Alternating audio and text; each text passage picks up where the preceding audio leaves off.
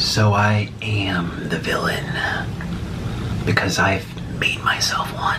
After Nikocado Avocado came out with this video shocking the entire YouTube platform with his massive weight loss, I wanted to shed some light on how incredible weight loss transformations can actually be. Now, Nikocado was an absolute master at bringing his own transformation to the public eye, and given that he seemingly did this in around 2 years' time, it definitely earns a spot amongst the craziest weight loss transformations on YouTube. But there are tons more both inside and outside of the fitness community who deserve just as much recognition for their own tremendous body transformations, like Brentley G. Now, this guy started out as a meme, mostly for his very charming voice and persona, but many were taken about how insanely large this guy was. Please, as if you could handle even a fraction of my power. Standing at 6'2" and weighing 575 pounds at the start of his YouTube career, that put him at a BMI of 74, and he would probably reach the triple digits if he kept going. But luckily, Brentley wanted to actually lose weight to live a long and happy life and not stay grizzly-sized forever. Because at only 26 years old, just 1 year older than me, he was at an all-time low in life quality, he struggled moving around, and he could theoretically die of a heart attack or even a stroke at any given point in time. So obviously Brentley was eager to change, and he started his weight loss journey early to mid 2022 with the goal of just feeling good again, because he wanted to do things like running, jogging, or just moving around like a normal person and feel better in his own skin. And within his first couple of months he had made some progress, although according to the comments on his social media posts, his weight loss was less than stellar, and people claim that he looked exactly the same. My favorite doctor and Disney voice actor Greg Doucette also made a video regarding his transformation. And so, shame on you. Those of you out there putting comments of negativity just for the fun of it?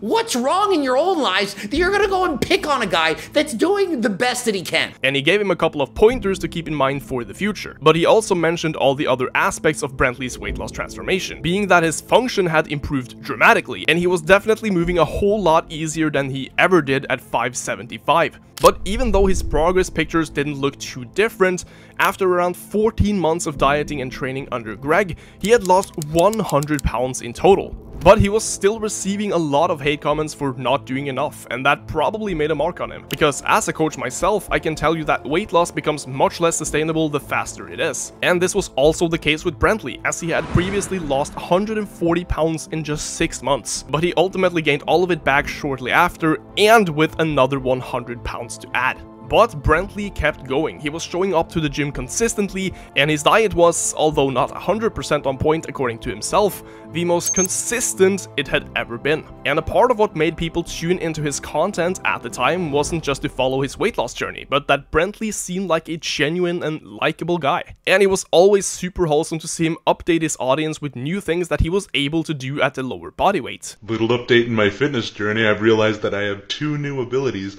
that I didn't used to have before. One of them is getting up and down off the floor, no hands. Now I can do this. See that? No hands! And over a year later, Brentley is currently sitting at just over 330 pounds. He's almost lost half of his original body weight, and he looks like a completely different person. But let's move on to talk about somebody who has been in the YouTube fitness scene for quite a while now. John David Glaude, also known as Obese to Beast. Now, John's weight loss journey began when he hit his all-time heaviest of around 360 pounds, or around 163 kilos, and at 20 years old he said that he felt trapped within his own body and he struggled with serious health issues and mobility. Realizing he was on a dangerous path that would eventually kill him, John wanted to turn his life around for the better. But what makes John's journey in particular very compelling is how he approached his transformation, because unlike many others who wait until they've already lost the weight to share their progress, John decided to be very vulnerable from the start. He was documenting every piece of his experience on YouTube, showing what he ate, how he trained, and even his personal struggles. And over time he had lost over 170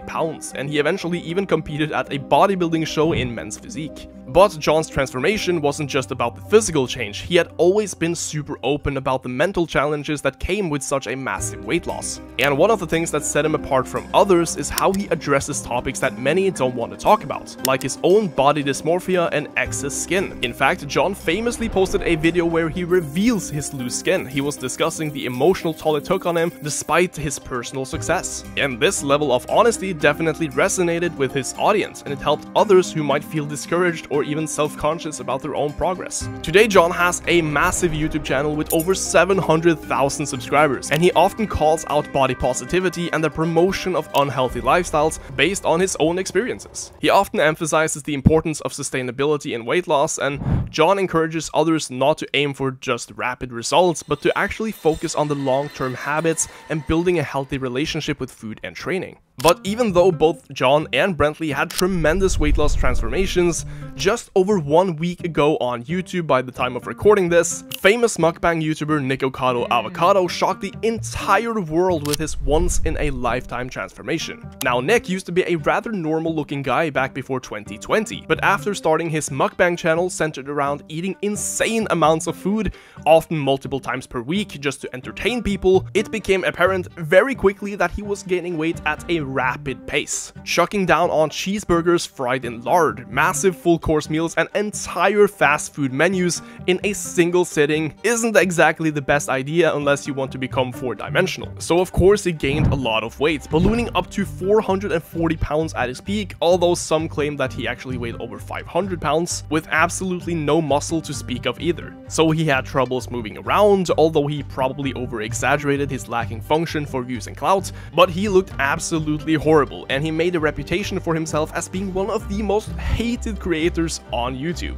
getting tens of thousands of dislikes on every video, even collaborating with other social media personalities who shared his tremendous lust for the bulk, which is also why his transformation in the first place was so shocking. And to fool his audience, Nick had pre-recorded videos to be published for over 2 years in a row, which allowed him to take his health more seriously without being affected by YouTube. He basically gained hundreds of pounds just to make some money and then lost it all shortly after, coming out with the biggest transformation in YouTube history. And especially for a channel of his size, the original video has made close to 50 million views at the time of recording this, and is his most viewed video by far. Although after losing all of the weight, he still claims he wants to make mukbang videos where he eats insane amounts of food. And there is a lot of speculation that he will relapse into obesity if he keeps doing it. But for now, his weight loss story probably remains the most shocking in YouTube history. Thank you guys so much for watching. If you want to go on a weight loss journey of your own, you should check out my coaching service where I help people with custom-made training and diet plans, do weekly check-ins to monitor progress, and maintain communication with them all along the way. And if you want to sign up, head over to my website and you can fill in the contact form, and I will personally get in touch to see how I can assist you in losing 10, 20, 50, or even 100 pounds of body fat. And I'll see you all next time.